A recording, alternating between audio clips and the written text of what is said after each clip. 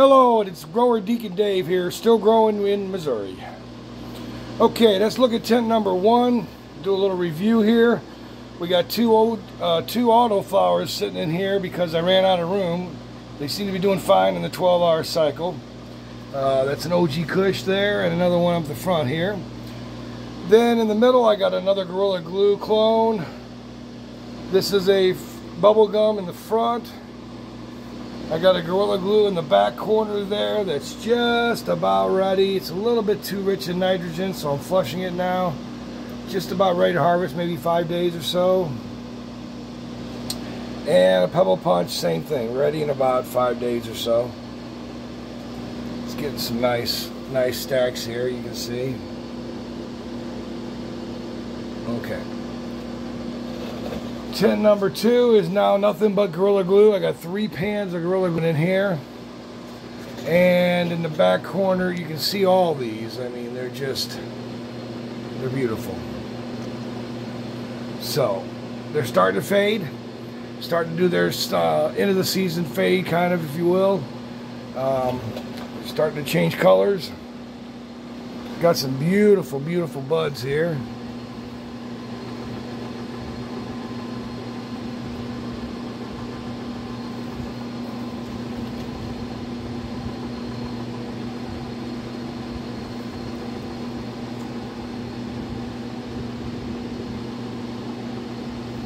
Okay, and a couple things I did with my lights here. Take a look at this Vipar Spectra here. I stitched together a 1500 and a 1000 to make my own 2500. Still has independent drivers, and I can dim each end individually. So I did that, and I stitched together a couple of my Carambala 1000s here. Made a nice little 2,000 watt fixture out of it, 200 watts roughly, basically. All I did was add some bolts here to tie it together. So, some things I've been doing on my lighting to improve my lighting. And I got a Carambala and a Spider Farmer stitched together back there. So, that's some things we've been doing on the lighting. Tent number 3, okay, in the back corner, we have a Northern Lights, Jack Hare Mutant in the center there, a huge OG Kush that's really starting to fill the tent corner up there, another OG Kush. Let's take a look at this bud here. Look at that delicious bud. Okay, never mind. And that's another OG Kush, a little squatty little pheno type there. And I'm going to try to give you a good view of this Jack Hare Mutant here. Look at this plant. Is that the weirdest thing you ever saw? Let's zoom in on these buds, though. They're really fattening up. Look at that. Look at that. Okay. That's the Jack Hare Mutant. And in front here, I have a White Widow. In this corner here.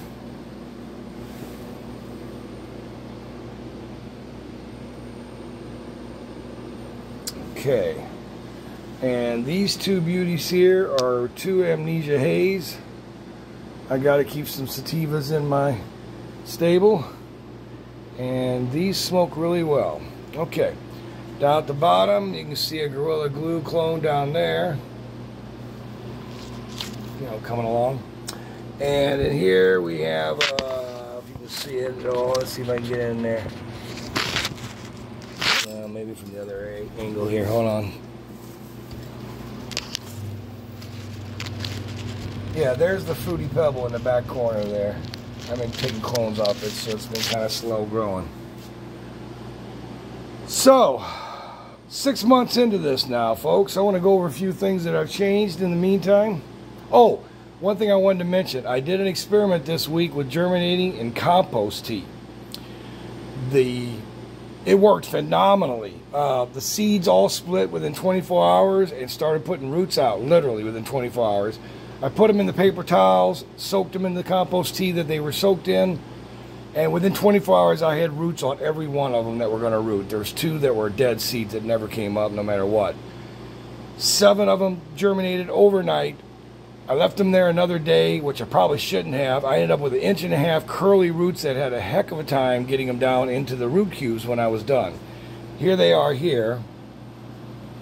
4 bubblegum and 3 northern lights. And you can just see, I mean, if I can get in there, you can just see how freaky some of those curls and everything else, because I couldn't get all the root down into the root cube there. So anyway, the rest of those are Skittles seedlings over there, and I got some Fruity Pebble and Gorilla Glue clones there. The one on the end here is another Gorilla Glue clone. Yeah, I just keep taking them. It really is looking good though. And in the back are my 2 mystery plants. The future is definitely looking good for these plants. They're looking beautiful and healthy. Okay, so 6 months into this, let's go over a few things I've learned and I'm trying differently. First crops, I was averaging around 40 grams on my autoflowers and about 50 grams on my photos per plant. So I realized I needed to change a few things up. So I invested in some better lights, and I invested in some good nutrients, general organics, and started working on how to use them correctly. I changed my soil to just using the Fox Farm Ocean Forest. I don't add anything to it, folks. It's good right out of the bag, so why do all the work mixing all that stuff? It's just put it right in the pot. It works great. I'm using rock wool cubes now for my seedlings and my clones. I seem to be getting some success with that. What else have I done differently? Oh, and experimented with this kitty litter box, pan, if you will, grow. Now, a few things I learned doing this. Well, you can't correct mistakes. If you over fertilize, you can't flush. There's no way to drain it, so you can't flush. Number 2, you got to really be careful with your watering, because you could overwater, and I destroyed a plant, never could bring it back. I got the other one back, but the other one just never did come back completely. So you got to watch your overwatering. They need constant watering in the final stages, because there's not a lot of dirt down there to retain the moisture. So this has been an interesting experience, and we're going to do it again. We're going to do a run of Skittles the same way. Probably only have 3 pans again, because that's all I can get to germinate out of the 20 seeds. And we're going to run it again, see how it does this time. Try a few things different. Okay, so I think looking at these plants, all of them, you're going to see much bigger yields this time. I'm predicting some of these are going to bring in 3 and 4 ounces in some of these autoflowers here. I really do think so. I mean, they're just getting very thick.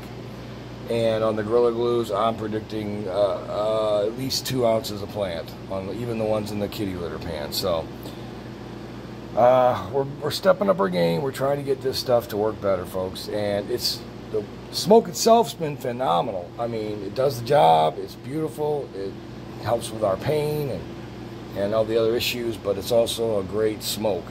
Taste, flavor, everything's been good. So my curing seems to be working pretty well, and my drying seems to be working okay. So these are all things we're trying to change up, and we're every grow we're learning some new things.